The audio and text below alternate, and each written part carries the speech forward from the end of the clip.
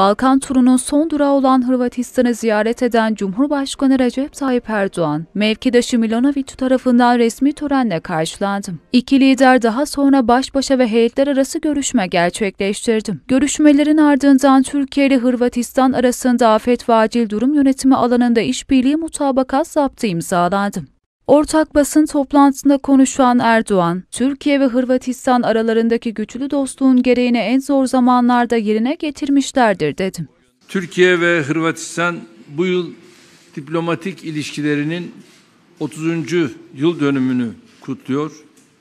Bakanlarımızın ve milletvekillerimizin, iş adamlarımızın olduğu geniş bir heyetle gerçekleştirdiğim bu ziyaret, yıl dönümüne atfettiğimiz önemin de bir göstergesidir. Ülkelerimiz köklü tarihi ve kültürel bağlara sahip, ortak sınırları bulunmasa da birbirlerini komşu gören iki dost ve müttefiktir. Türkiye ve Hırvatistan aralarındaki güçlü dostluğun gereğini en zor zamanlarında yerine getirmişlerdir.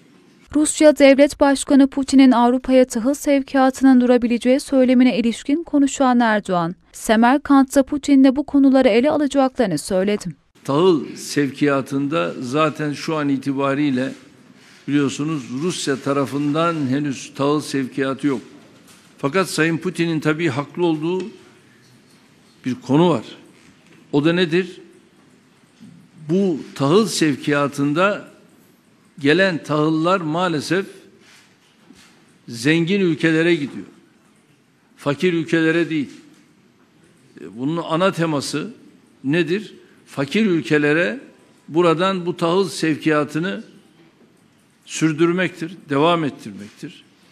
Şimdi bir taraftan Rusya'ya tabii bu yaptırımlar sürerken bu yaptırımlar karşısında kalkıp da bu yaptırımları yapan ülkelere tahıl sevkiyatının olması Sayın Putin'i de rahatsız etmektedir. Şimdi biz de istiyoruz ki Rusya'dan da tahıl sevkiyatı başlasın. Bir defa bunun da beklentisi içerisindeyiz. Burada gecikme var.